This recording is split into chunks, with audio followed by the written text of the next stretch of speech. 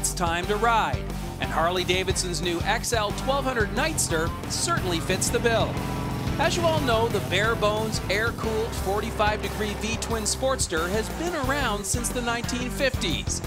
And back in those early days, it was known out on the streets as a serious 1,200 cubic inch badass scooter. However, more recently, the Sportster kind of took on a reputation of being your basic Harley Davidson starter bike.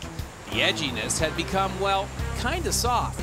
So recently the design team at Harley decided to take another look at the Sportster, and in an effort to get back some attitude, they took a page right out of the 1960s Chop Shop manual. Check it out. They bobbed the rear fender, removed the taillight, hinged the license plate holder. Then, for that total retro look, added fork gaiters, drilled out the belt guard and front fender bracket, and pretty much removed all of the chrome except the pipes and spokes. Voila! Instant attitude. And how does it all work?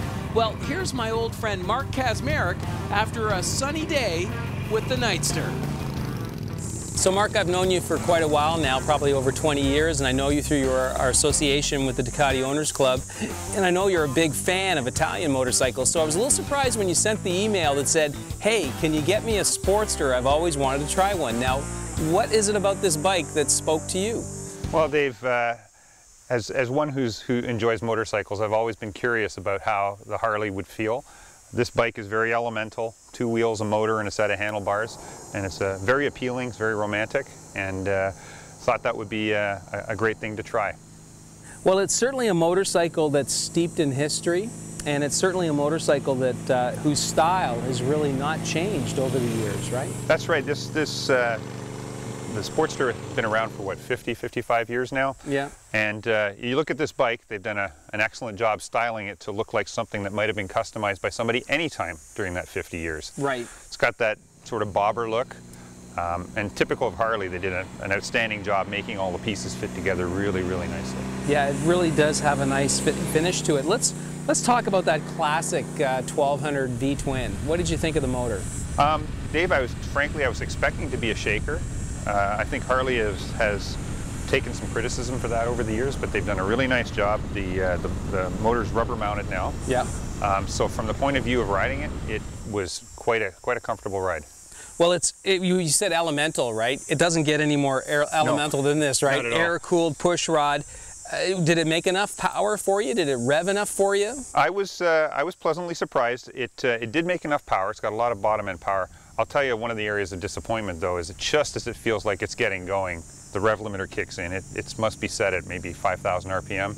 It's a bike that really feels like it wants to go faster than it's going. Right. How did you find the shifting? It's a cable actuated clutch, 5-speed tranny. How was it? The clutch is actually a joy. It's butter smooth, very controllable. Didn't slip once, didn't have any problem chatter.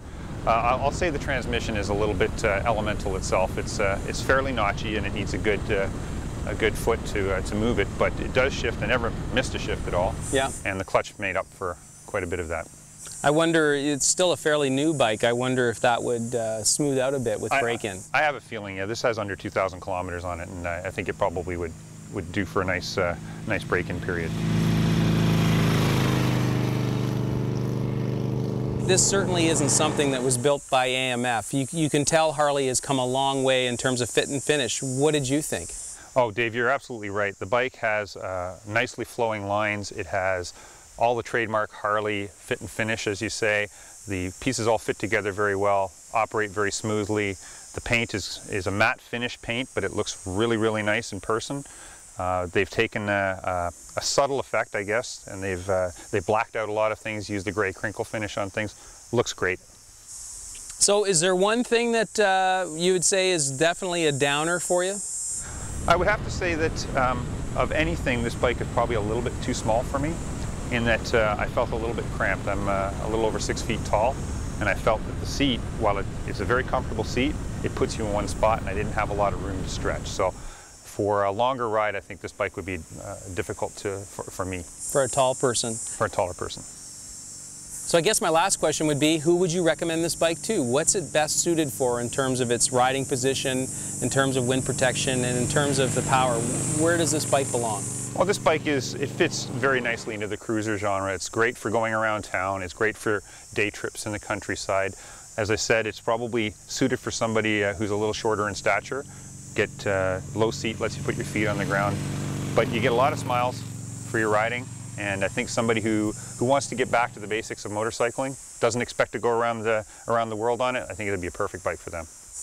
Well, once again, Mark, you've done a great job. Thanks, Dave. Anytime you want to borrow a motorcycle, just send me another email. Absolutely. We'll make your wishes come true.